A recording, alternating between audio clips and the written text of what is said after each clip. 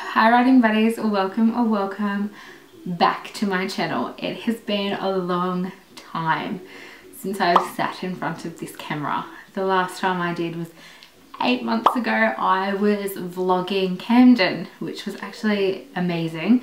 So if you guys haven't checked that video out, please feel free to. I'm actually hoping to upload a little bit more frequently now that we are kind of in lockdown.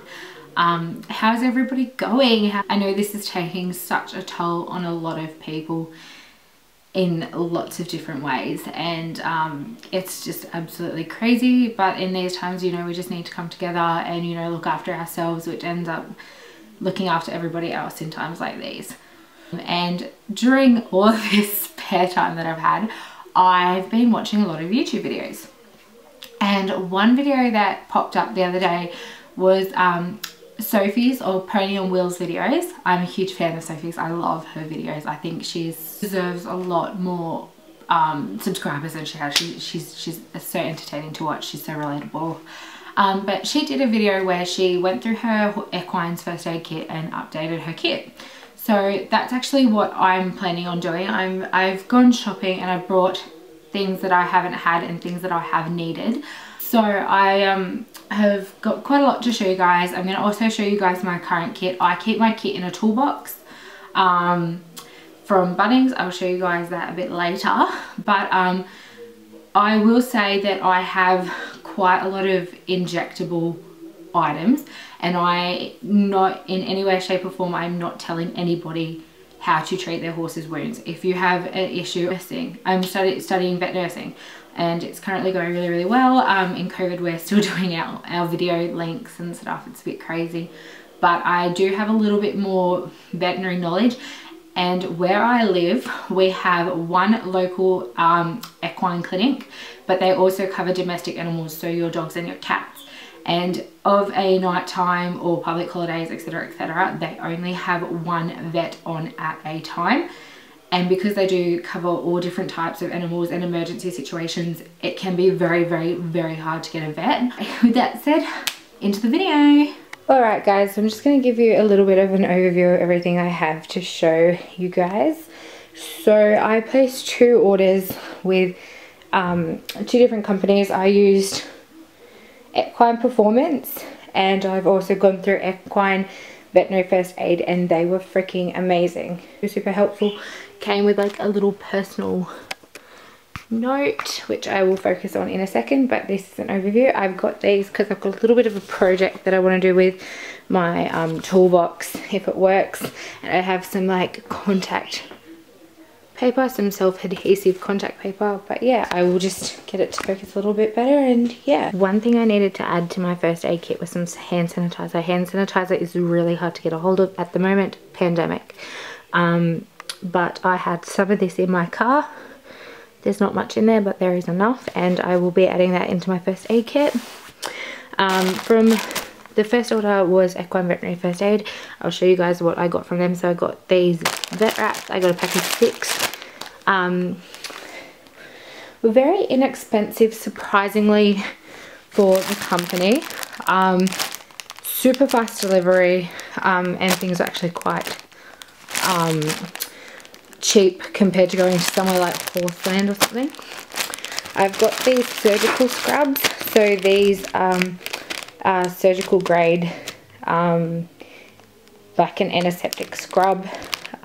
They have like a sponge on one side, a little bit more of a rubbery material on the other. So they are really good for cleaning out wounds for your horse. I got some more cotton wool roll.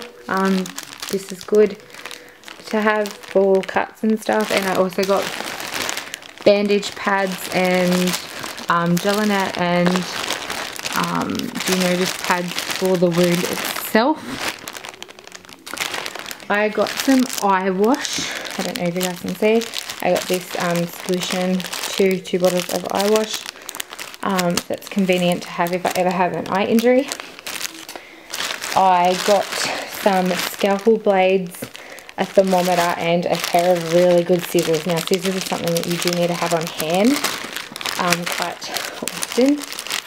but I got probably 10 scalpel blades, thermometer, and the scissors in there are a different one. Some really good scissors. So they just are in there.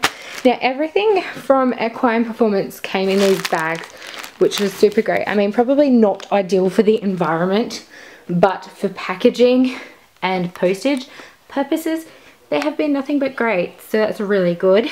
I got an antiseptic cream because I needed a new one, although I do have a pot, but it's not really sanitary.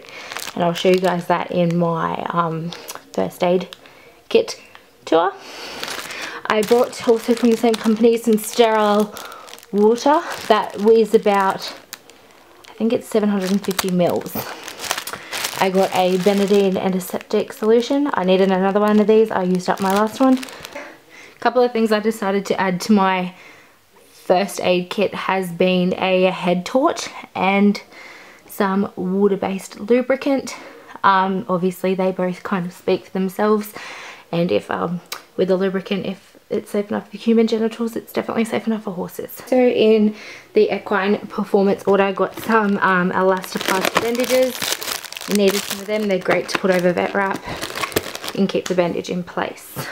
The second order was from Equine Performance Horses. I think that's the company name. I will have everything linked, if I can, down below, where I picked up a very much needed stethoscope. Now this is super, super, super, super important to have in your first aid kit. Please guys, please check your horse's temperatures, pulse and heart rate before an emergency, so you know what is normal for your horse. Struggle a little bit here to show you guys, but that's what my stethoscope looks like. I'm so impressed with it, and that is going straight into my kit. Also from them I picked up 10 mil syringes. Nope, I lied to you guys. Like a huge lot of 20 mil syringes. These are the most convenient size I personally find when it comes to having horses. Good for bute, sulprum, sulfur tea, etc, etc. I also picked up some injectable vitamin C. Now, why do I have vitamin C injections, you might ask? Because guys, I mentioned to you that we can be so far away from a vet. Vitamin C can help with venom, snake bites, etc. But do your research. Speak to your veterinarian before injecting anything.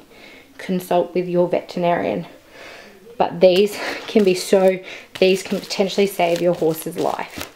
There is no scientific proof that I know of. I could be wrong, but a lot of people have used it for to inject their horses that have had snake bites before a vet has arrived, and it has helped neutralize the poison. So that's why I have 2 in there, because they do take a rather big dosage being horses, and it needs to be given quite frequently until you can get anti-venom.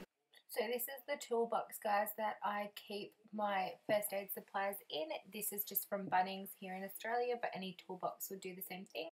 As you can see, my little crafty project was quite successful. I managed to secure a first aid symbol to the top of my toolbox. I'm going to tell you what's inside my little first aid kit now. So in the top left corner I keep gloves. I keep gloves at easy access and also more sterile gloves. Just below the gloves I keep some hand sanitizer, and below the hand sanitizer I keep some bandage tape just so I can secure bandages if I need to a little bit better. And just in the middle bottom section I keep all my syringes. I keep 10 mil and 20 mil just at the front here. Now up the top of the toolbox I keep some hydration and electrolyte stuff. This is more for the cows that we do sometimes have on the property, but it's good for dogs and horses and that. It's just pretty much a hydrolyte, and I also keep some gauze next to the hydrolyte too, just so I can have easy access to it if I need to. And in this little container with the pink lid I keep quite a lot of sharps and blades. This is just to obviously keep things more hygienic and there's no accidental needle stick injuries or anything, so they live in there when I'm not using them. Here's the most unusual thing I have in my first aid kit. I always have tampons on me. I mean, common sense you guys could probably understand why. And here at the front I have some eye wash or some saline solution, just in case like I said, I had an eye injury. They're right there. And to the right of them I keep alcohol swabs. So if I inject, I can just quickly wipe the area before I prick them with a needle.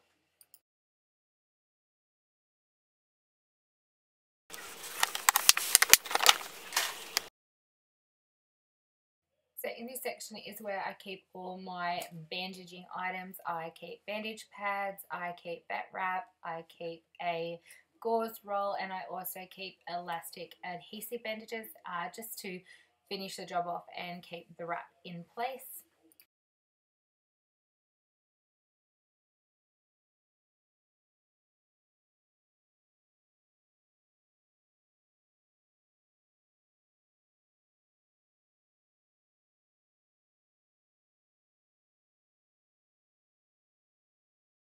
The next section down is actually a drawer. In the drawer I keep 2 pairs of scissors, 1 tougher scissors and 1 more bandage scissors.